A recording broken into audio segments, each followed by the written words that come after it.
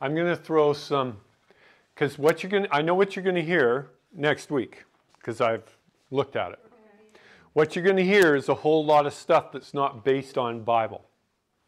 It's based a lot on human reasoning. It has to be this because this and this and this.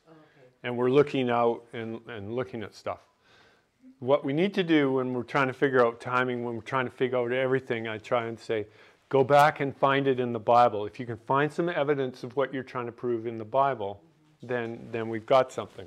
So we're just going to take a short detour on the timing of the year. Just so you've got some preloaded ideas before you go and do this. Because I'm a firm believer, if you know the true, the counterfeit's really easy to figure out.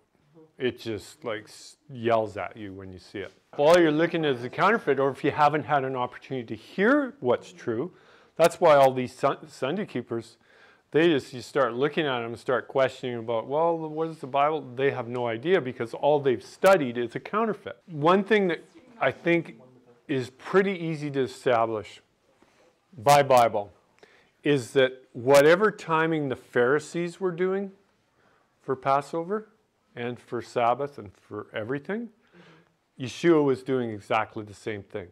Because their questions and their accusations were what he was doing at these appointed times, not what time he was keeping it. If they could nail him on keeping it at a different time, which would have been a wrong time as far as they were concerned because they thought they had the truth, if he was keeping a different time, that would have been pointed out. But never did they say, you're keeping it at the wrong time. It was what he did on that time that they were accusing of.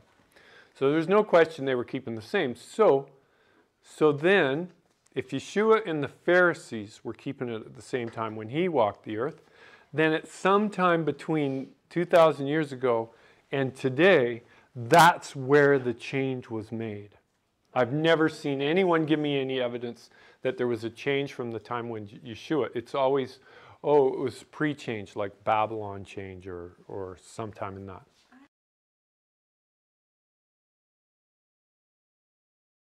Oh no, does somebody use that text to prove a different timing in the feast? Tell me no. Yeah. Tell me no, they don't use that. Oh my. Oh. Which text? The text where it says, my time is not, you go up to the feast, my time's not come.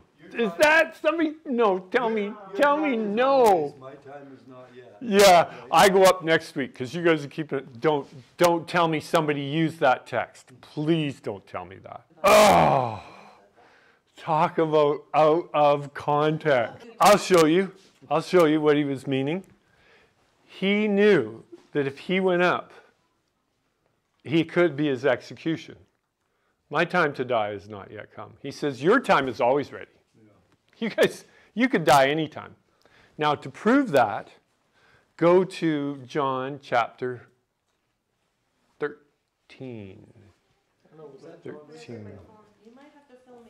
That was John chapter 7. They're going up to the Feast of Tabernacles. He says, because his brothers were saying, hey, let's go. Let's go. Come on. 7 verse 6. Now, how could it, reasonably speaking, his brothers were raised in the same family as Mary and Joseph. Don't somebody please tell me that they were all keeping the feast at the same time. I mean, they got the same parents. They're all keeping the feast at the same time. Yeshua wasn't telling them that I keep the feast at a different time. That can't be what he was saying. My time's not ready. I can't. It's not my time to die.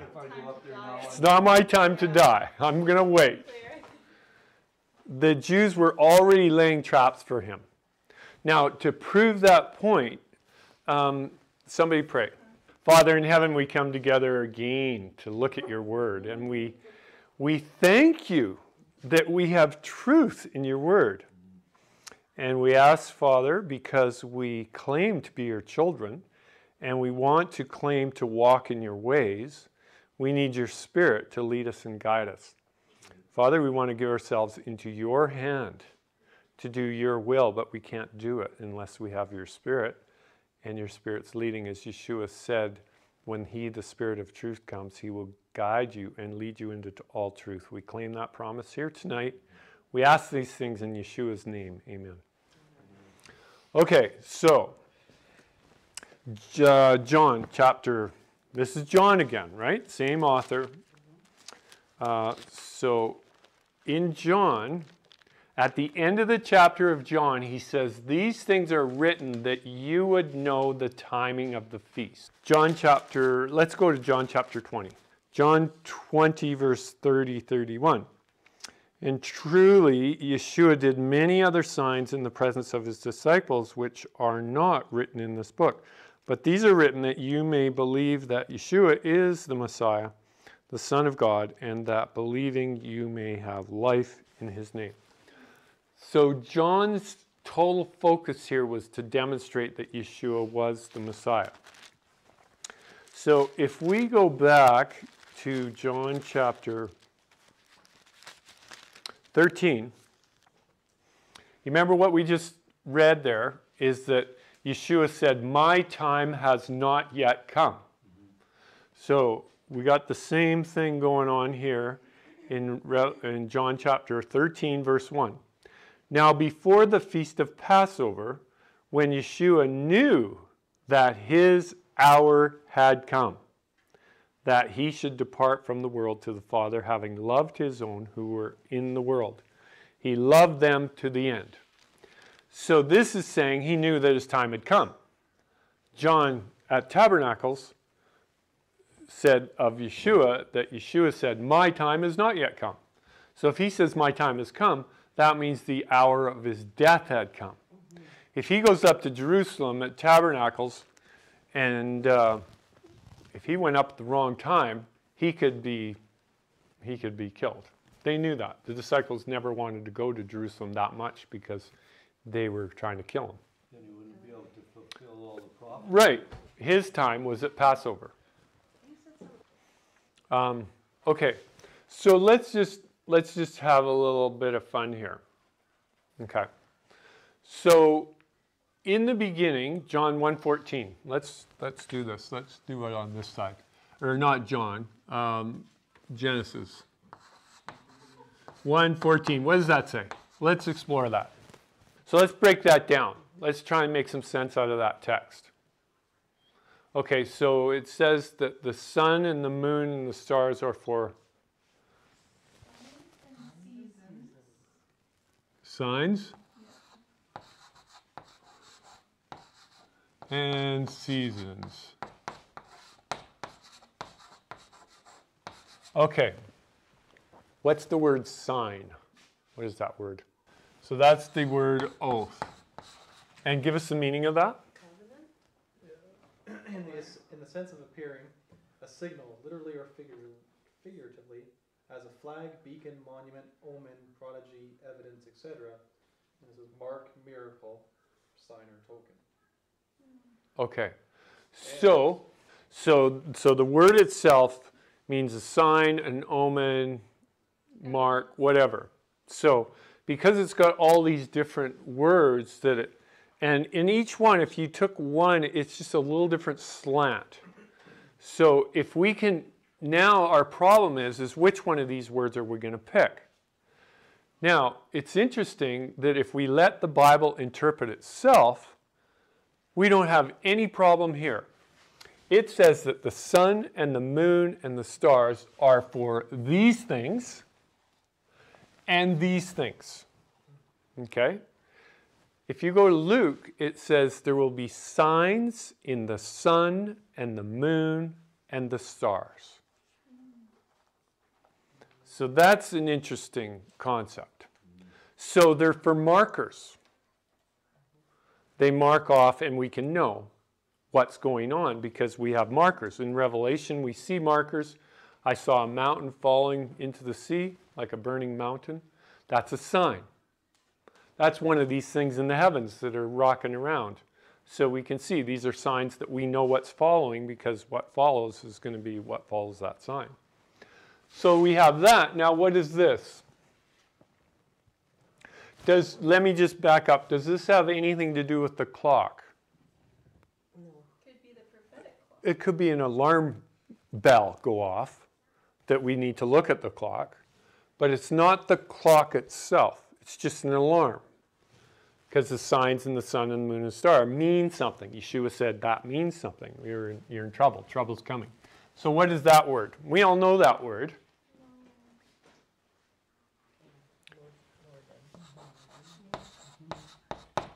Okay, what is that? That's appointed times. So the sun and the moon and the stars are also for appointed times. So how is the sun for an appointed time?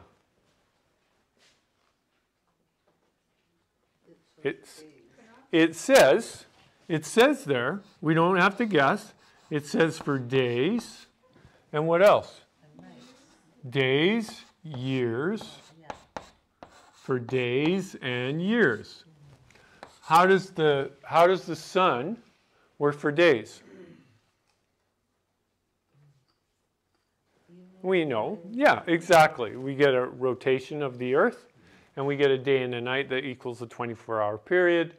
And then a year, it's one, by definition, it's one, whether you have a flat earth or not, it's one revolution around the sun. That's the definition of a year. It's not a certain amount of days, it's how long it takes to go around the sun. Today, that is 365. Question we need to ask, is that always the way it was? No. It doesn't seem like it, and we got Bible for this. It says at the time of the flood, we can look this up, at the time of the flood in chapter 7, I think, of Genesis, it says it was 5 months and 150 days. That means we got 30-day months at the time of the flood. So we know at the time of the flood they had 360-day years, which would have meant that would be what it would be at creation, because there was no catastrophic event before that. Does that make sense? Yeah. This is all Bible. Yeah. Where is that at? Turn around. 360. Yeah. Right. Yeah, like a full turnaround. Exactly. 360 degrees. Yeah. Why is a circle everywhere on the planet divided into 360 degrees? Yeah. Because that's how long it takes to go around the sun, and everything was broken in. A circle is broken into 360 degrees. That's what our calendar is. Our calendar teaches that. And so at the time of the flood, and I love it, is that Noah says that in the second month, on the 17th day, that means Noah knew what month it was. The second month. So that second month would have been the same second month that they started on creation. Would have had to have been. There was no interruption up until the time of Noah. So he was on that same calendar. And so he was counting 30-day months. And a lot of people have problems with that, but that's, if we're going to use the Bible, we've got to stick with the Bible. Otherwise, we're just guessing. So we know that Noah said 150 days. I think he says the water started receding. And then he also said that that was 5 months. So we divide 5 into that, we get 30-day months. Not anything else. You can't get any other number but that. So he was keeping, and on a 365-day calendar, you're not going to get that. You're going to get a different number than that. So we know that. Now, this is what a lot of people leave out. Let's just take this off because we need a little more room. Now, in the creation of the world, a lot of scientists, creation scientists, we're just going to do a little detour here. A lot of creation scientists were trying to figure out what the earth was like before the destruction at the time of the flood. In Genesis, it says that he came and he said that waters were everywhere, covered the face of the earth. It was called the abyss.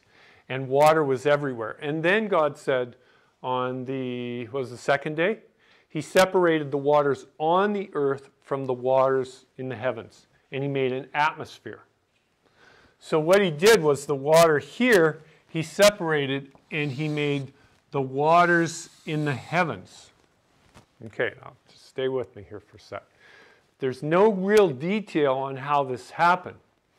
But what the creation scientists, most creation scientists believe what God did there was he created a greenhouse in the earth by doing this. So when the sun rays came on here, it would have been exactly the same temperature. The planet would have been the same temperature, a moderate temperature, a beautiful day every day of the week.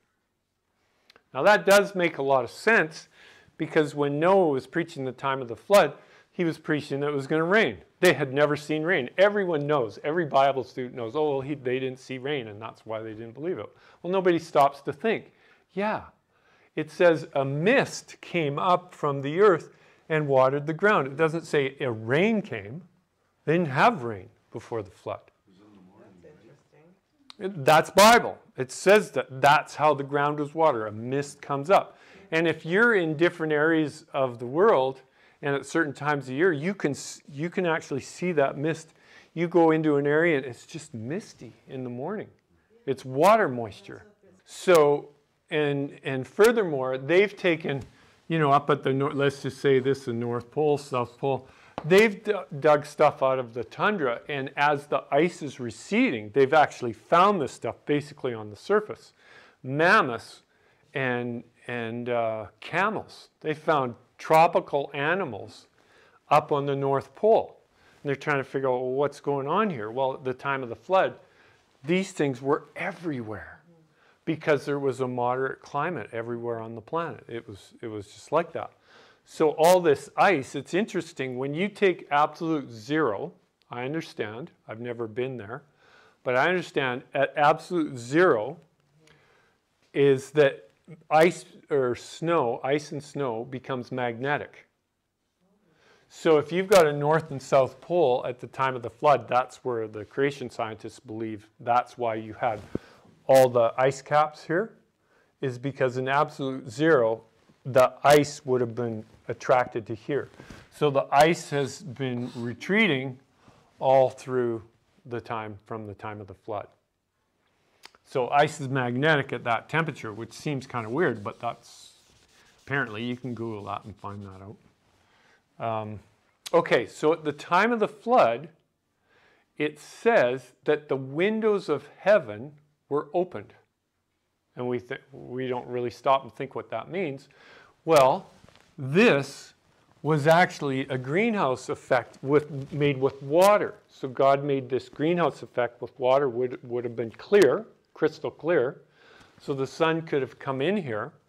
And so this was broken at the time of the flood. So this now has disappeared. We don't have that anymore. That was all broken. That's where all the rain came from. All this water crashed down on the earth. That's why it was a worldwide flood, because this was an envelope of water around the whole earth. So this is what happened, and it flooded the earth. So when Noah got off the ark, God had a story for him, chapter 8. Genesis.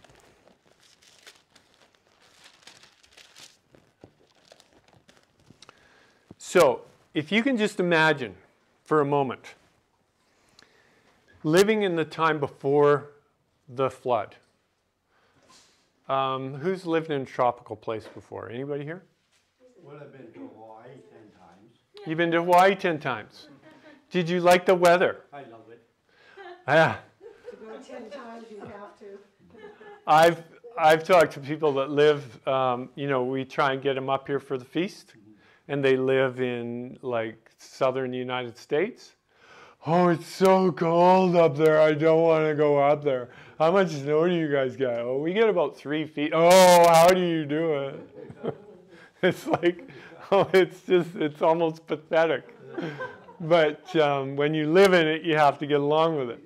But this is the idea. So picture Noah living before the flood, a beautiful day every day.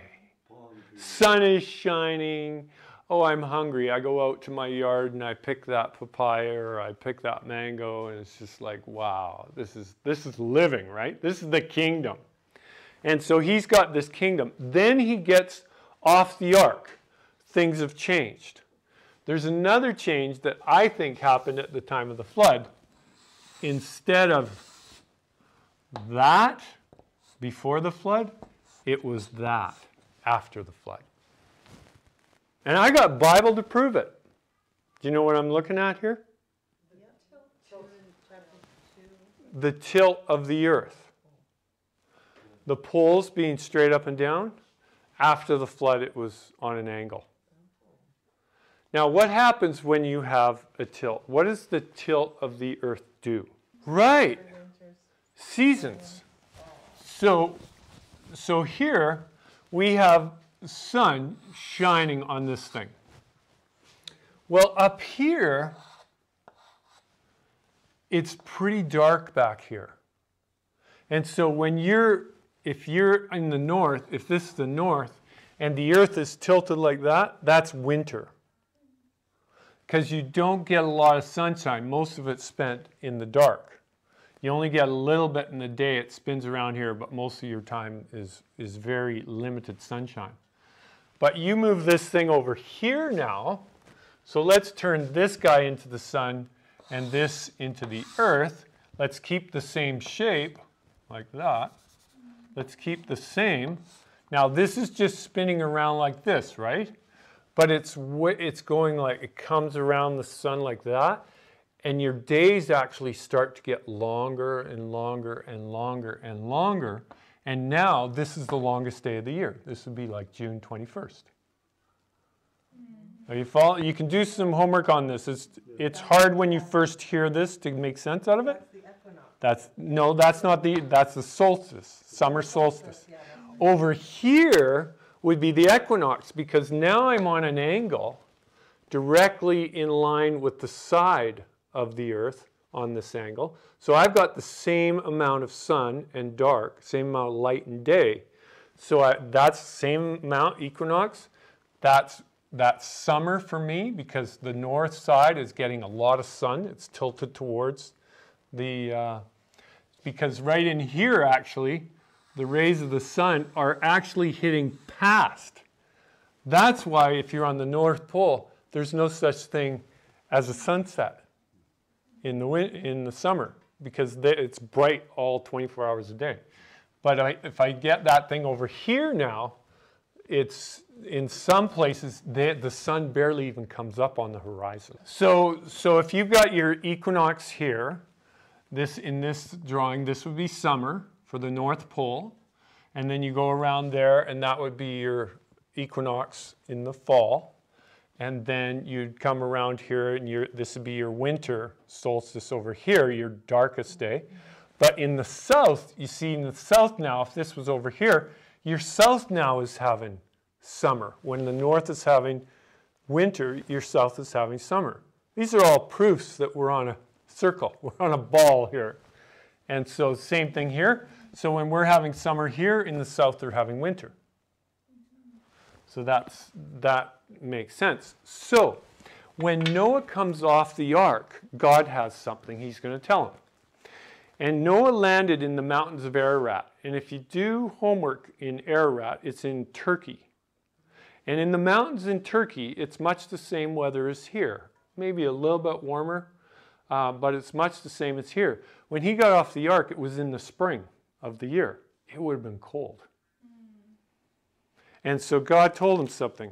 He said, in chapter 8 of verse 20, it says, "Then Noah built an altar to Jehovah, and he took every clean animal and every clean bird and offered burnt offerings on the altar. And the Lord smelled a soothing aroma. And the Lord said in his heart, I will never again curse the ground for man's sake, although the imagination of man's heart is evil from his youth. Nor will I again destroy every living thing as I have done. While the earth remains, seed time and harvest, and cold and heat, and winter and summer, and day and night shall not cease. This is the change. Now, this is very interesting. That's after the second curse, which is what came on after the flood. When God cursed the earth the first time, he says, well, you're going to have to eat your food with the sweat of your brow, and a woman's going to have pain in childbirth. That was the first curse. This is the second curse. So here we have God saying, while the earth remains, this is the way it's going to be. It's like, Noah, I know you're not going to like this, but until the end, it's going to be like this now. So it was a huge change. They didn't have winter and summer before. Had to tell them that this is the way it's going to be. You're going to have to make some coats now. You're going to have to plant your seed at the right time of year. Otherwise, you're not going to get a harvest. There was no longer or shorter days at the creation. So everyone that claims, oh, we got to go back to the creation, okay, let's go back to the creation and see what it was. It was completely different then, and that's because people aren't asking more questions. They think they have an apparent answer, but that's all it is. They haven't dug deep enough and really asked the question, why is God saying this? People read that and they read that and why did God say that? Who's flown in an airplane before? A jet. You guys did. Did you ever push that button on the front where the seat is? The eject button? No, you don't want to hit that one. There's a little window there. It's a little screen, a TV screen type thing. And you can see where you are. Oh, yeah. There's also something else that's very interesting on there. It's a temperature gauge of the outside temperature. Have you ever seen that? Is it warm out there? Very cold. Yeah, you wouldn't last very long. So what happened is space actually is super cold. Space is super cold. They've proven it. Without this canopy around, the cold airspace, it comes in. Now, when the water came in, and the asteroids were a part of this as well, because they've proven the Earth was hitting, huge asteroids, when they come in, has anyone, here's another question, has anyone ever followed a semi really close? What do you notice? Get rock chips. Yeah, you get rock chips. What else? I used to do this on my motorcycle. Oh, the wind. You get inside that tunnel, you don't even have, you put it in neutral, and you're just sucked along, right? So when these huge asteroids came in, what are they bringing behind it? Ice cold, so cold, outer space cold is coming in behind them. When they broke through this water vapor, it turned all of this really super cold. And the ice particles would have gone to the poles because they're magnetic. And that's why we have a north and south pole. That's where all the ice had come from. But in the middle parts, it wouldn't have been massed there so much. So Turkey, if I was doing Turkey would be somewhere in that area. Probably not too far off. Canada, maybe just a little bit lower, maybe Oregon type of thing. But they get lots of snow in the mountains. So that's what Noah would have arrived at, something like that. So that's what, when this super cold came in from the asteroids, and asteroids were huge, coming in from all different directions, brought that super cold space air. And when it went through the water vapor, it would have turned a lot of it to ice and then magnetized it. Kent Hovind, and there's some people that have done some work on the science part of that. He is a Christian. And it really makes a lot of sense when you follow that through. Okay, so that's at the time of the flood. So at the time of the flood, we got seasons. We got spring, winter, and we have seed time and harvest. So you got to plant, because Noah was used to, if he wanted to plant, it didn't matter what time of year he planted, he would have a harvest in 50 days, 60 days, whatever the thing was going to do. Also says night and day. What, and I already know the answer to this, but what do you think that it could be talking about with night and day?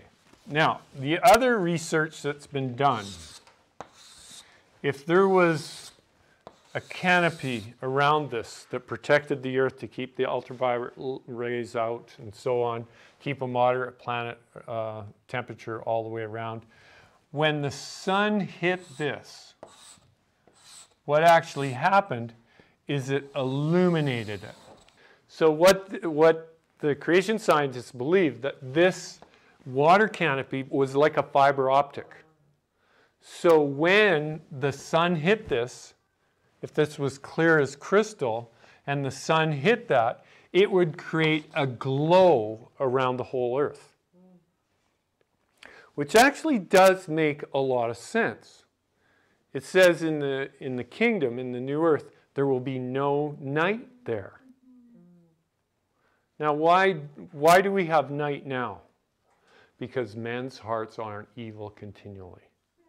God has given us night so that we sleep. Because if the evil that we can contrive, and we had a 24-hour day, just think how evil the earth would be today. Just think how evil the earth would be if we never slept. Really, seriously, think about it. God has actually allowed the earth to decay to a certain point, allowed our bodies to decay to a certain point where we have to lay down and have sleep. That's a way to preserve us. Otherwise, we would have destroyed ourselves thousands of years ago. Really, that's the reality of it. We would have destroyed ourselves. So he's allowed all these things to happen to preserve mankind because he had a plan for man, and he needed to have them shut down because he knew how long his plan was going to take. But what we can know by this is what I think this is telling us here, because we know we have summer and winter, so that's contrasting. So now we have summer and winter as opposed to any day of the year you could plant a seed, and you got seed time and harvest. So these are the changes. Why the change of day and night? I believe because this canopy, and I'm not the only one, there's lots of, I would say most of the creation scientists would believe this. So when this was knocked out, they lost this, and that's why it says day and night. Do you think that would have kept the earth warmer as well? This canopy? Yeah. It's a greenhouse. A greenhouse. This whole thing was a greenhouse. Right. That's why they found tropical animals at the North Pole, because they would have been everywhere. The animals would have been everywhere. And they found in caves animals on certain continents and stuff. Those animals are not there today. Yeah. They're on this side of the world. Well, the fact is all the animals were everywhere. Mm-hmm. And so this is what they're proving. So at the time of the flood, we've got this happening. That was the change. That brought the spring and the winter. Also brought the seasons, because now you have to plant your seed at the right time of year. And it also brought the darkness. So you've got the changes at the time of the flood listed at the time of the flood. So this changed that. Now also what happened is we know that the earth was hit with asteroids, big time. And that's what I believe tilted it, because those things brought a lot of pressure on it. And if you hit something, if you ever taken a top and thrown something at a top, if it's spinning, it'll keep spinning, but it'll start to wobble, totter to and fro like a drunkard. So yeah, yeah. So this is, it's a future event. It's happened in the past. It looks like it's happened in the past. So there was one. Oh yeah. So we know the asteroids. So if the asteroids had enough power to tilt this thing, when we look at the moon, it's got circles all over it. People say it looks like Swiss cheese, but that Swiss cheese is actually asteroid hits. And so when you've got something that's a little bit smaller than the Earth, I propose that we used to have a 30-day moon cycle, but now it's 29 and a half, because this thing got swung out of orbit just a little bit. That's why it's so clear, and there's no atmosphere, there's no wind and all that kind of stuff, so they're still there. And that's a testimony, that's God's testimony, is this thing's been hit, big time. So, so he's left his tracks, if we just look at them. And so in the book of Revelation, it says we have 30-day months at the end. Because it says we have a 1260 day, or 1260-day year, and we have 42 months. So 1260 days equals 42 months, equals 3.5 years. So when we do that, 1260 equals 42 months and 3.5 years.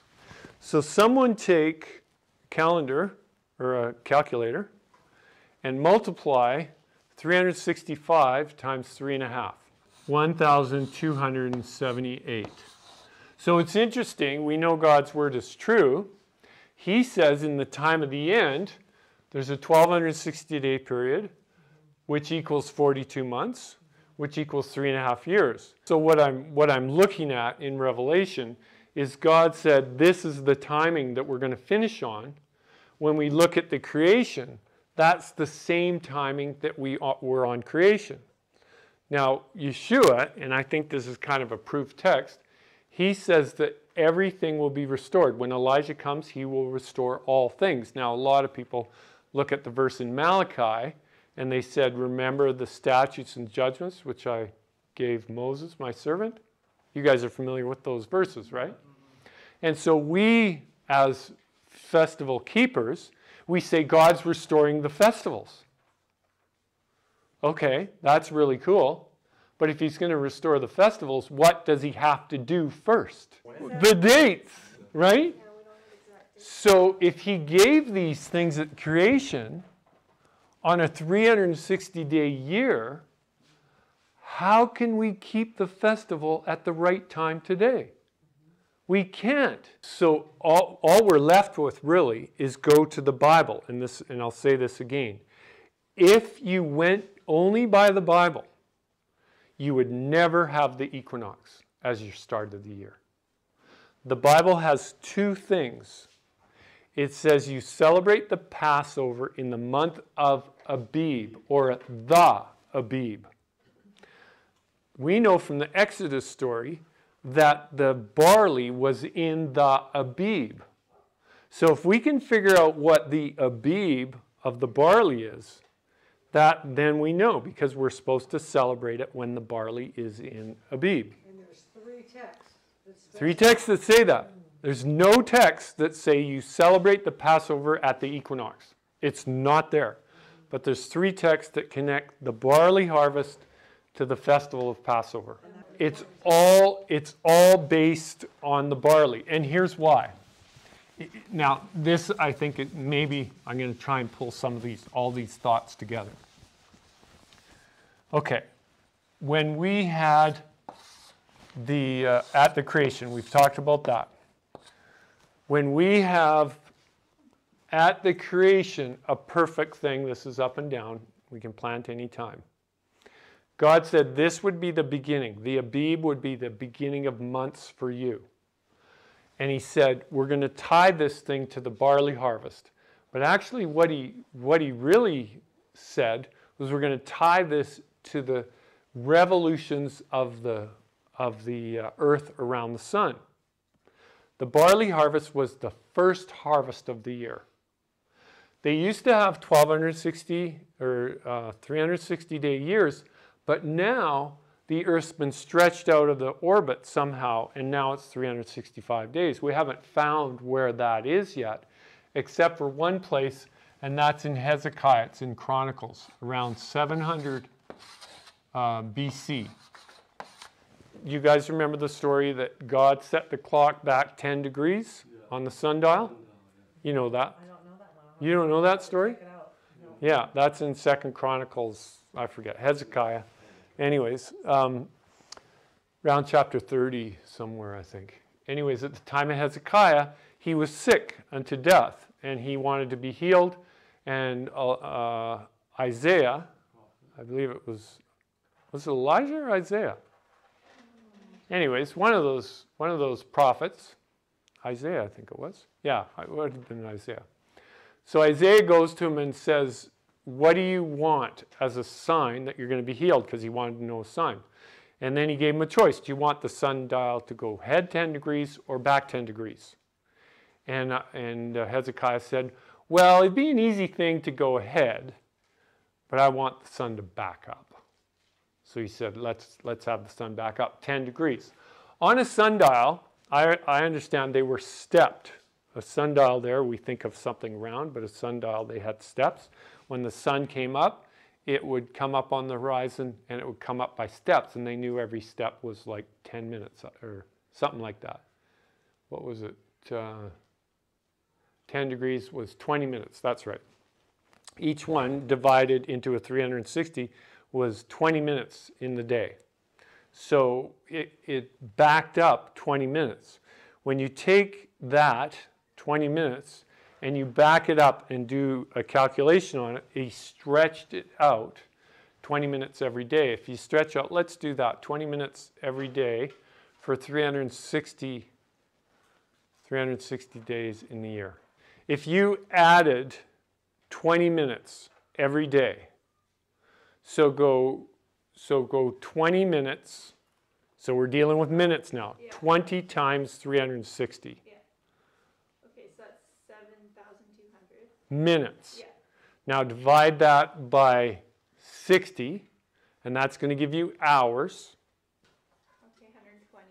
Okay, and then you're going to divide that by 24, because that's 24 hours in a day. 5 days. Yeah. That's amazing. So that's what happened at the time of Hezekiah. On a sundial, we could do that math too. On a sundial, or on the step thing, it was 360 degrees, and it was on a 12-hour day. Okay, so we got 720, right? 720 minutes we're dealing with. Everyone with me? Okay, divide this by 360. That's a degree, 1 degree. So we're dividing the amount of degrees on the sundial by the minutes we have on the sundial. And so every degree equals what? 2 minutes. And he moved it back 10 degrees. That's 20 minutes. That's how you get that. That's right. We got to look at Bible evidence. We can't just start coming up with stuff. Look at the Bible evidence that's been laid down. And so at the end. So now this is a really interesting thing. Can I stretch your brain just a little bit further? Okay. Now, we know at this time you had poles. And you guys all took geography in social studies, right? And you learned, if I was to draw Canada, something like this, down to Mexico, and South America, something like that. Something like that, right? How's that? Pretty good? Yeah. Okay. You know that from social studies, that the Ice Age actually brought ice way down here, way down into Oregon. They've got glacier markings all the way down there. It's been receding. So this global warming thing is completely ridiculous, because we've been on a global warming trek since the flood time. Since these polar ice caps were so huge, it's been receding. Well, as you get more, it's just like out here. We see it right out here. As you get more dirt showing, what happens to the melting of the snow? It starts to warm, the ground starts to warm up, and around the edges where the ground and the snow come together, it's melting really fast there. It breaks off. You can break it off. But as you get where there's more snow and ice, it doesn't melt as fast. It's melting always where the darker color meets, because the Earth's starting to absorb the heat. It melts the snow. Also, when they take the water and they start taking the ice caps back, the water starts to warm up, which melts the snow even faster. Well, if the ice caps were actually formed at the time of the flood, because of the outer space ice coming in and so on, then these were very, very big, but they started to recede. The global warming's been going on a long time. A long time. Cars and fire. But now, because Yeah, but now because the polar ice caps are getting really small, this warming is speeding up. And what we should be telling people, it's going to get a lot hotter, because Revelation says a promise to God's people is you will neither thirst nor hunger anymore, and the sun won't scorch you anymore. So what is that saying? That's talking about the end time. So at the end time, it's going to get really hot. That's what Revelation says. As these right, it'll be just the opposite. It's going to get really hot on the earth. And the reason is not because we're driving cars. It's because this has been going on for thousands of years. The polar ice caps are receding to the point where the earth is really warming up. Even 2-3 degrees could wipe out life on the whole planet, because we're in a delicate balance on this thing. Creates all kind of weather shifts, and just nothing really works anymore.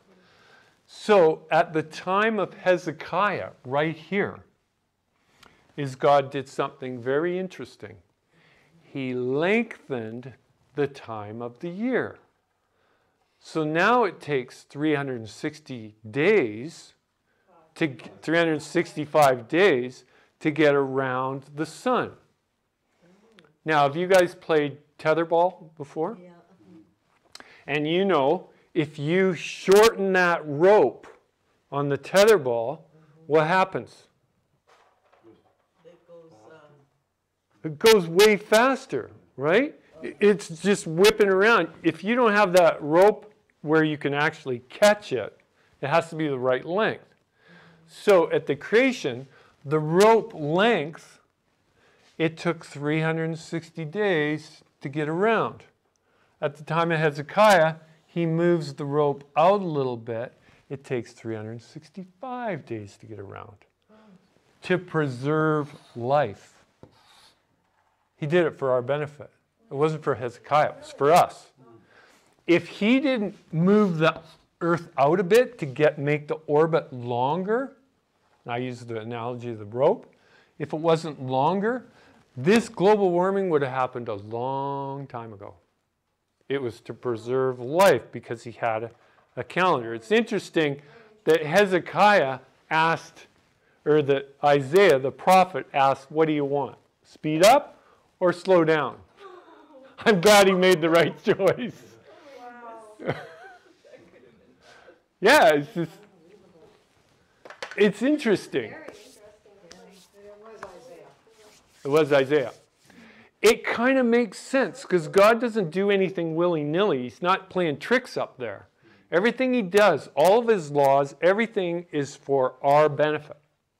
Everything. Take us back to Barley and how the Yeah. time of year, because you've got kind of, That's okay. I know. So, Answer the question you started.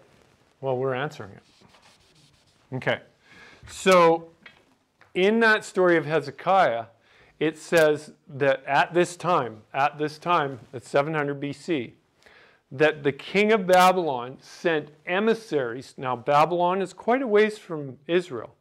That's where the king of Israel is. They were astrologers there. They watched the heavens constantly because that was signs and all kinds of omens and stuff. The astrologers noticed something. Something happened in the heavens, and it says that the king of Babylon sent emissaries to Israel to find out what the wonder that was done in the land. They noticed something had changed at that time. Now, I tried to do some homework on that. The best thing I could find on this is that it was that the historians say that it was around the year 700 that the world, all the different kingdoms like Egypt and Mesopotamia and all those places, they started to change from a 360-day calendar year cycle to a 365-day year cycle. So what that actually means is that's the event that changed the rotation around the sun. And God did it. The historians don't realize that the actual way it happened was contained in the Bible. So, and you can research that. There's been some authors that have sort of done a lot of homework on that. I I forget, there was a Russian guy that did some pretty good work on that. So here's the problem now that we've been thrown off. So God uses a cycle. He uses the grain cycle as the first harvest of the year. They would plant the grain in the fall, and they would harvest it in the spring. Now, you guys have heard of the first fruits in the Torah? When is the first fruits harvest? At Passover, it was the first fruits of the barley, and at Pentecost, it was the first fruits of the wheat. So it's two different harvests. But you have, in the Torah, you have first fruits of all your crops. And what God says, I want the first fruits of all your crops. It's a faith thing that God has asked us to do, to give up the first, everyone waits for that first picking, we want that first one. He says, no, that's mine. You can't have that. But we can have everything after that. And it's a sacrifice that we make. So it started, the first fruits of the year was the barley. It was the very first thing that was ready. And there was a celebration around the barley harvest. And so what God said, I want the barley, I want the first fruits of the barley before you can harvest the barley. And so that was the way it worked. So what happened was, he said, at the time of the barley will be the beginning of months. So at the time the barley's in Aviv. So what happened is to create this yearly cycle as we're going around, the barley would be the beginning of months for them. So when the barley was in that cycle, it happened. Now, if what people do is by reason, some people have reasoned that we'll use the equinox. Well, the barley is really close to the equinox, but it's not the equinox. The barley has to be ripe at Passover for the first fruits offering. But it has to be at the beginning of the harvest. It can't be at the end. If it was at the end of the harvest, they weren't allowed to harvest the barley until they had the first fruits. That's what initiated the barley harvest. So they would have done where it comes up early around Jerusalem, and they would have gone by that, and as soon as the barley is going to be ready, because if you're doing any kind of work, if I was looking at my raspberries, I can go to my raspberries and I say, you know what? If I was good at raspberries, the way the weather is, 2 weeks and they're going to be ready. I know that because I'm a raspberry farmer. I can tell how long it's going to be. So they would go to the barley field and they would inspect the field and they could say, you know what? This is close enough to make this new year because this barley is going to be ready at Passover. They knew that if they waited a month and a half, it's rotting in the field. It was all to teach us something. So he used the agricultural calendar to teach us the plan of salvation. Now, I can't tell you why God did that. All I can tell you is he did it. And so I come along, and who am I to change the way he calculates? I can't do that. I don't have scripture to give me that freedom. Now, the equinox, interestingly enough, the equinox, when we get around here, is usually really close to the barley cycle.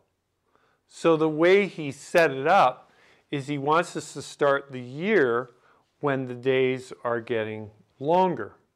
Now, why he's done that, he hasn't said that.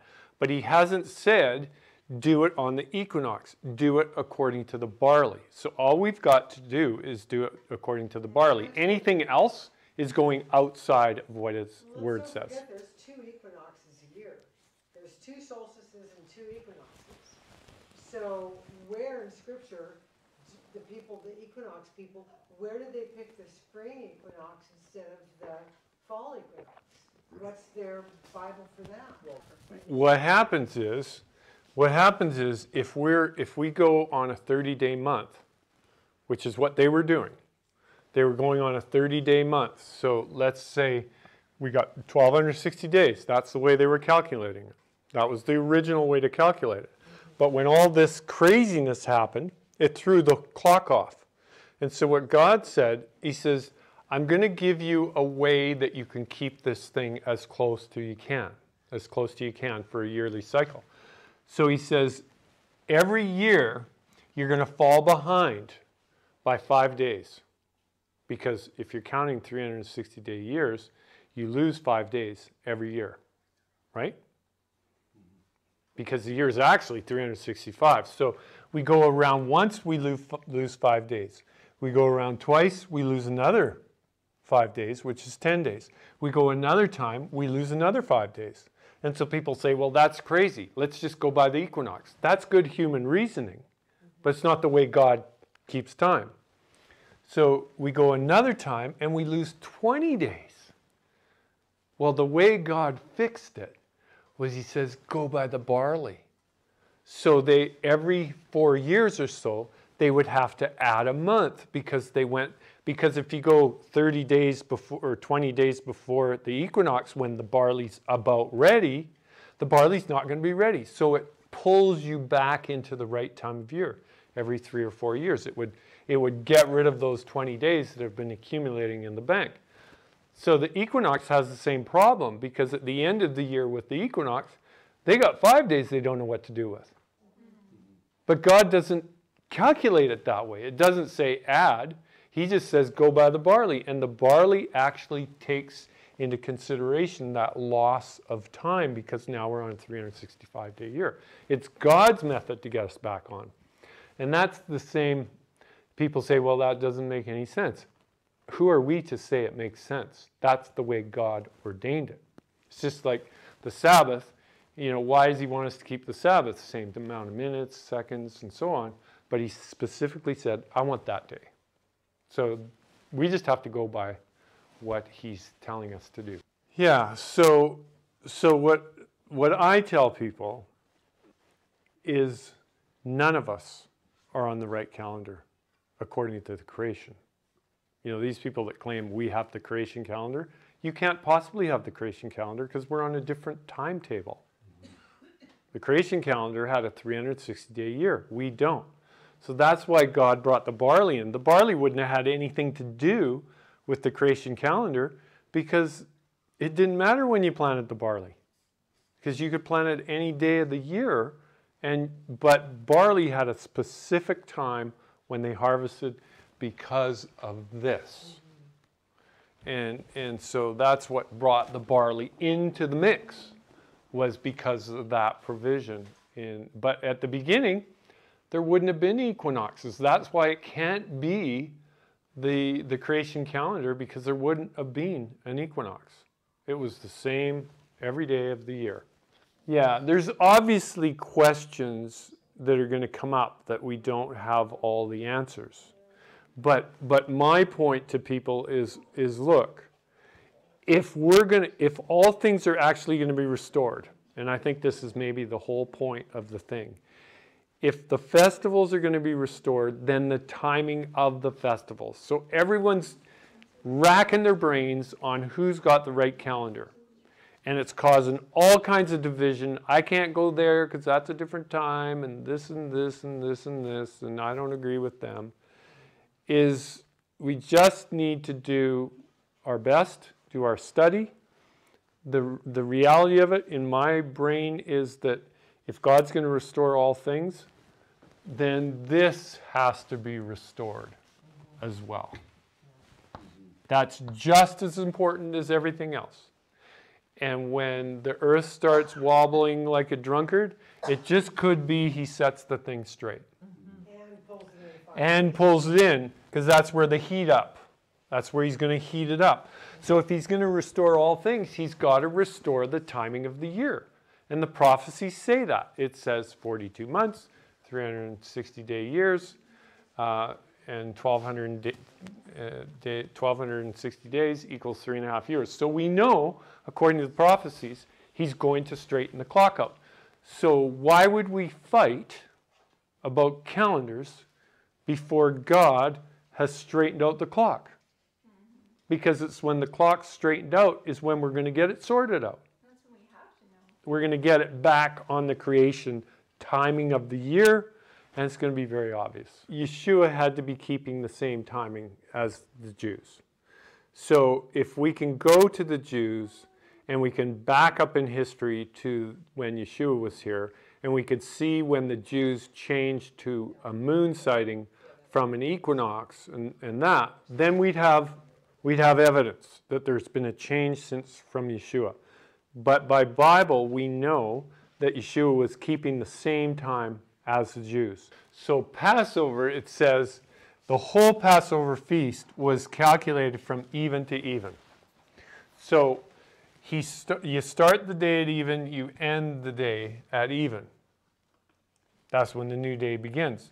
So what you're saying there is when Yeshua celebrated, it was the first part of the 14th day.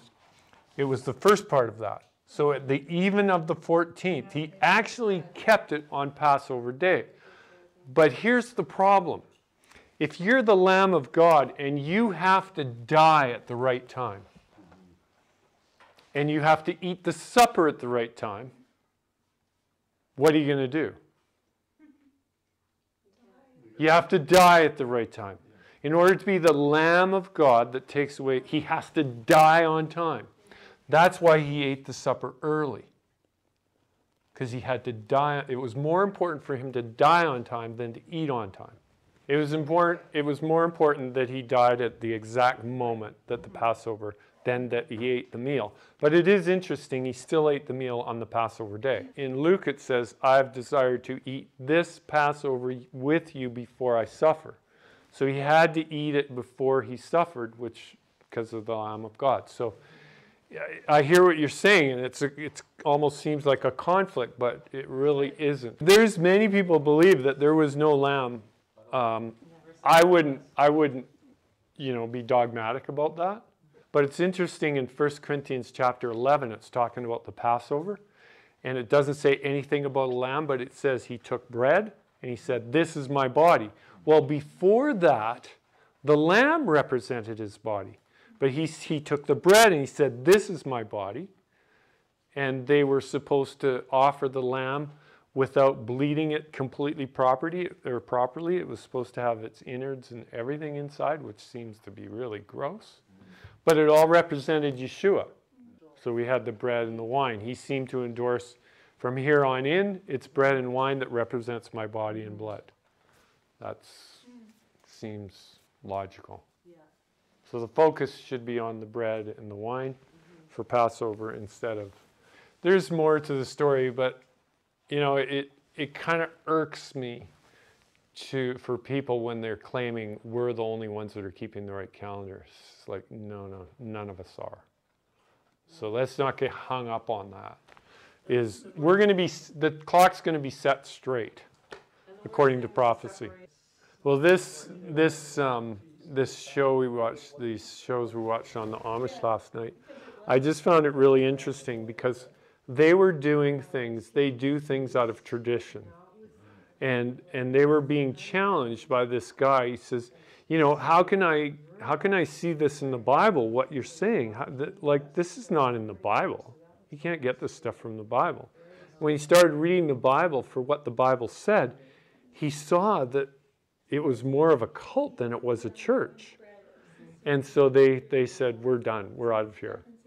And so to me, that's just screaming at me is everything we do, we've got to have solid Bible evidence for what we're doing. When it comes to the feast, it's clear the barley has to do with the timing of the feast. It's called, when the barley is in the Aviv, which is in the green stage, it says, you shall keep the feast of unleavened bread. You shall keep the feast of unleavened bread. You shall eat unleavened bread 7 days, as I commanded you at the time appointed in the month of Aviv. Now, I find this interesting too. This to me is a real challenge for people that want to keep 12-hour days. So you shall keep the Feast of Unleavened Bread 7 days. Okay, so does that mean I can eat leavened bread when it's dark? I only need to do this during the day. So it's like, wait a minute. The next one is almost word for word identical. 34:18. Well, just a sec. We need to finish that verse because I got hung up. Oh, okay, sorry. You shall eat the feast of unleavened bread 7 days as I commanded you at the time appointed in the month of Abib. That's the same term that's used for the barley when it's in the green stage.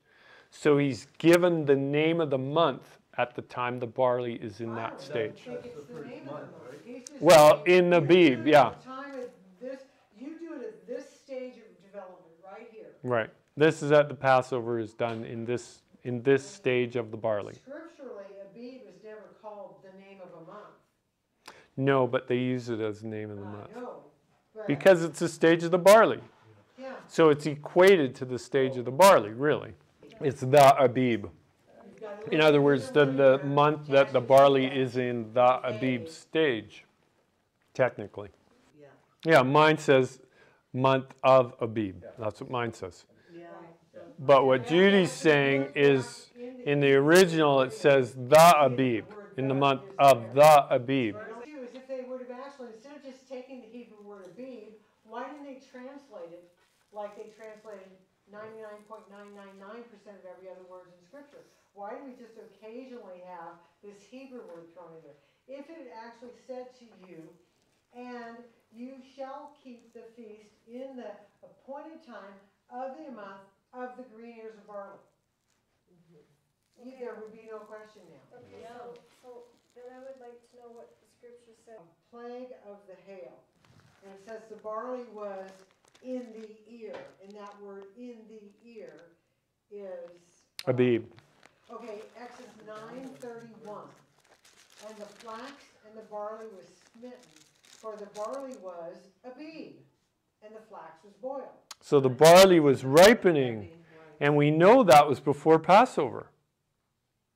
Because that was the seventh or eighth plague.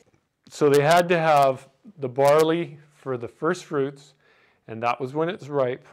But in this stage, before the Passover, it was in the Abib stage. Neither one of Can you give us the last verse on the barley? Deuteronomy 16:1.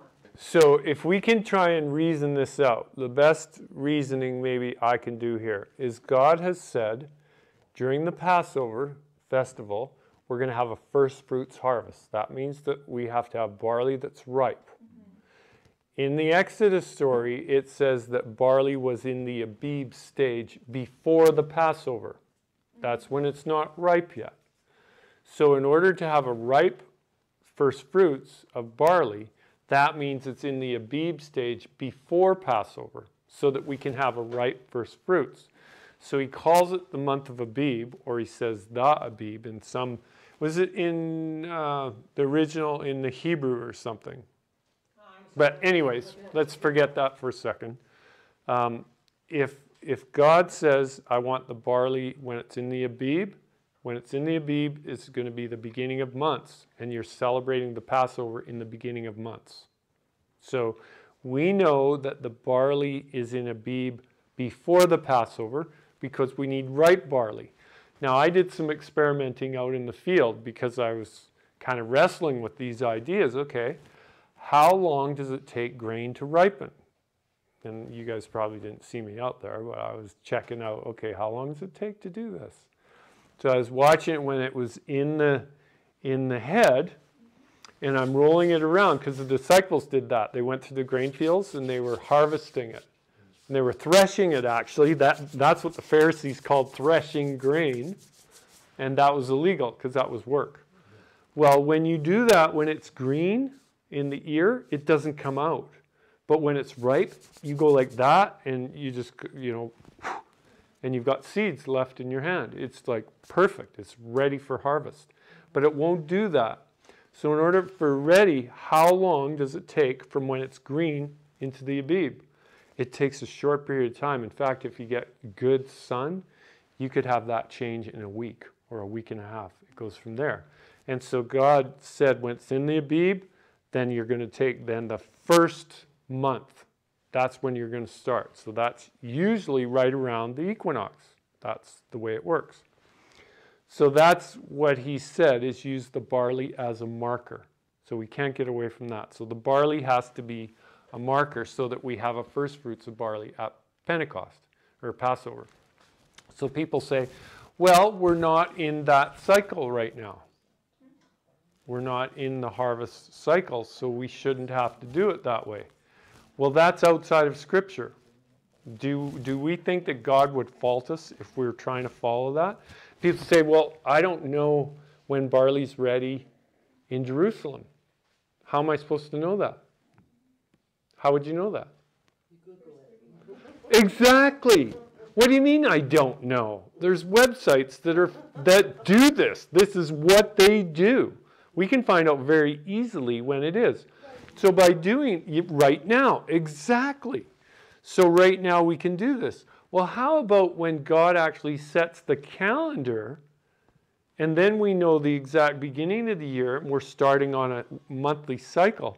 There's no question anymore. There's no question. We got the beginning of the month and we count 14 days. We count till the end of the month, 30 days, 30 days, 30 days, 30 days. And then we get to the 12th month. We got the last 30 days. We start all over again. It's like we don't need to know Jerusalem time anymore when we're on the right calendar. I'd like to point to the little child test. How many of you looked up at the sky and pointed out the equinox to your children the other day?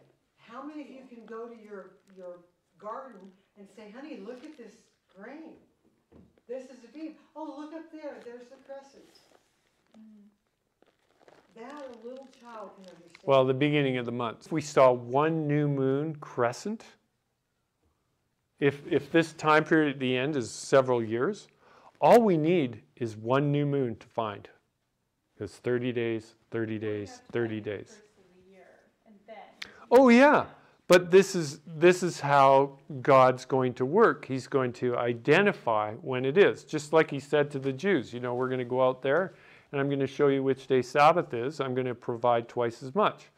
So we can expect a supernatural event if God is true to his keeping and true to history.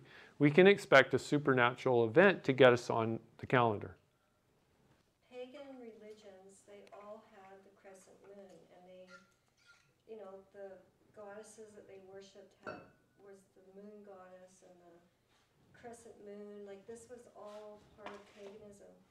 Just because they ended up worshiping part of the creation doesn't mean it's evil. Doesn't mean that part of the creation is evil.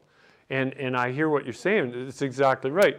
But people fall prey to worship all kinds of things. We can have a whole list of all the things that they worship, and some of them are natural parts of the creation. And so just because they start to worship certain things, and maybe not worshiping as bowing down, but they've made them top priority in their lives. There's a difference between following a clock and worshiping a clock. So we have the clock, the stars are part of the clock, the suns, I mean, they have sun worship. So if we're going by the equinox, it has everything to do with the sun. So if we categorically say, oh, we can't have anything to do with the moon, well, what about the sun? They worship the sun all over the world, still worship the sun. So don't go by the equinox, because that's directly related to the sun. He's just got his clock so that we can be on the right time. And that's what he's used, is the sun and the moon and the stars. We get that right from Genesis. Now, if we go to Psalms 104, verse 1, bless the Lord, O my soul, O Lord my God. You are very great. You are clothed with honor and majesty, who cover yourself with light as with a garment, who stretch out the heavens like a curtain. He lays the beams of his upper chambers in waters. That's interesting. Who makes the clouds his chariot and walks on wings of the wind, who makes his angels spirits and ministers a flame of fire, so that it should not be moved forever. You cover it with the deep as with a garment. The waters stood above the mountains. At your rebuke they fled. Talking about the flood now. And also when Yeshua calmed the storm. At the voice of your thunder, they hastened away. They went up over the mountains and went down into the valleys to the place which you founded for them. You have set a boundary that they may not pass over, that they may not return to cover the earth. He sends the springs into the valleys, which flow among the hills. They give drink to every beast of the field. The wild donkeys quench their thirst. By them the birds of the heavens have their habitation. So what is this talking about? Just generally, in general terms. What are we looking at here in this psalm? The amazement of creation. Right, we're talking about the creation, right? We're talking about how God takes care of all of his creation by what he's done. So we keep going in this. His water, or verse 13, he waters the hills from his upper chambers, which are the clouds. The earth is satisfied with the fruit of your works. He causes the grass to grow for the cattle and the vegetation for the service of man, that he may bring forth food from the earth, the wine that makes glad the heart of man, oil to make his face shine, and bread which strengthens man's heart. So here we're seeing he's just expanding on his creation, how he takes care of things, right? The trees of the Lord are full of sap. And I put in here a little circle here, maple syrup. The cedars of Lebanon, which he planted, where the birds make their nests, the stork has her home in the fir trees. The high hills are for the wild goats, the cliffs are for a refuge for the rock badgers. He appointed the moon for moeds. So he's telling everything about his creation, and then he goes back, he appointed the moon for the moeds. Yeah, but in the creation there wasn't seasons. Seasons happened at the time of the flood. So there's no way that this could be pointing to its moeds. It's the festivals. By saying this is not talking about the festivals, we've just changed Genesis 1:14. The sun and the moon and the stars are for appointed times. I've shown you 3 times in Scripture where there's a direct command to observe unleavened bread and or Passover by the Aviv. So now let's look at the 4 times we see tekufa, and let's see how many times they give you a direct command to observe Passover unleavened bread. 4th is from the end of the heaven, and is tekufa unto the ends of it. Where does this say that anything about the first of the year? You have to totally read and feast into that. It's not valid. Yeah, it's not saying anything, any reference to this, how you calculate the feast. There's a point I want to make here. The point is context. The heavens declare the glory of God, and the firmament shows his handiwork. The point of is God's creation, how vast it is. And he says everything's on its circuit. Everything's got a circuit. And we know this by modern science. That declares the glory of God. It's calculated. Everything he does is calculated. And that's the point here. He's not saying that this is how you tell when this happens is when the timing of your feast. It's not, it doesn't say that. We can reason and try and read it into it, but it doesn't say that. 2 Chronicles 24:23. And it came to pass at the Takufa of the year that the host of Syria came up against him, and they came to Judah and Jerusalem, and destroyed all the princes of the people from among the people, and sent all the spoil of them unto the king of Damascus. Where does that verse tell me to keep the Passover by the Takufa then? 1 Samuel 1:20. 1 Samuel 1:20.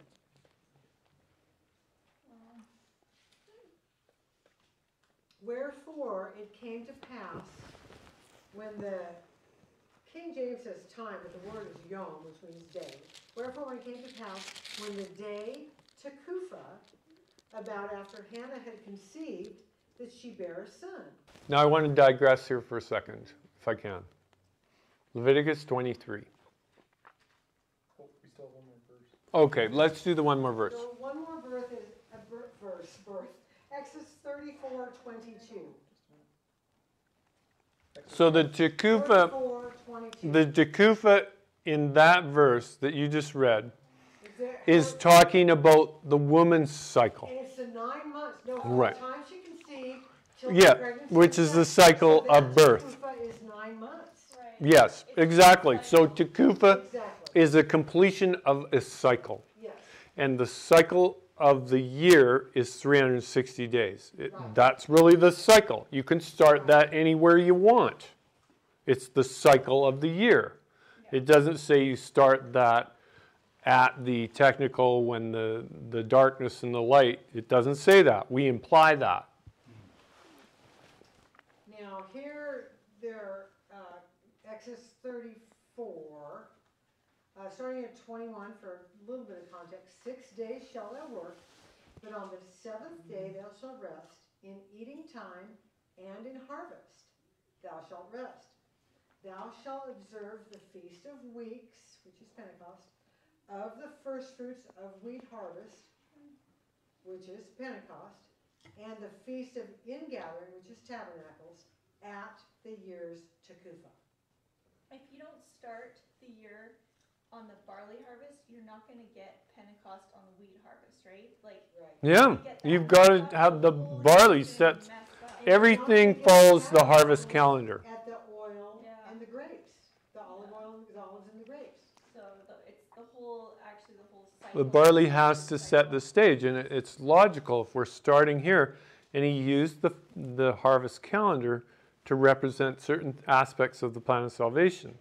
So we're at a slight disadvantage here in the Western world because we don't have a harvest calendar.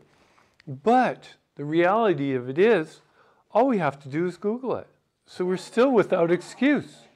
Yeah, but when he goes back to the original calendar, it's going to be a no-brainer. 30 days, 30 days. We just count 30 days. You know, it's dark, it's light. Okay, that's one more day. And we're not going to lose track of time. We're going to know. Somebody's going to know. So all we need is the starting. We need to get out of the gate, and that's what he's going to do. We don't have to worry about it. It's actually, technically, not our problem. It's his problem. No, seriously. In Exodus, It's his problem. he told them, Exodus 34:22. I have been looking for Passover and unleavened bread and all these tekufas.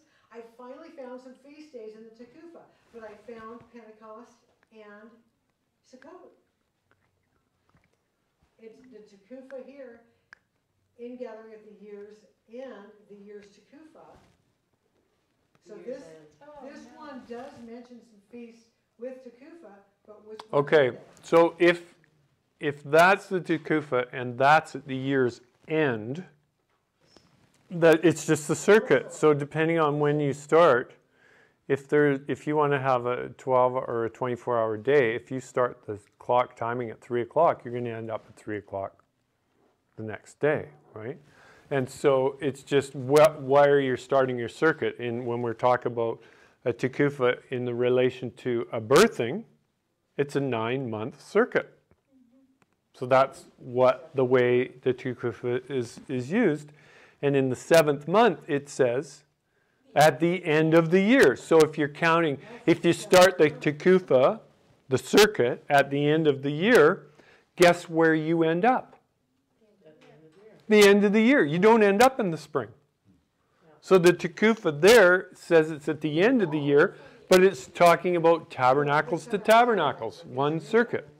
So the only time tekufa is ever associated with a feast day, it is with the fall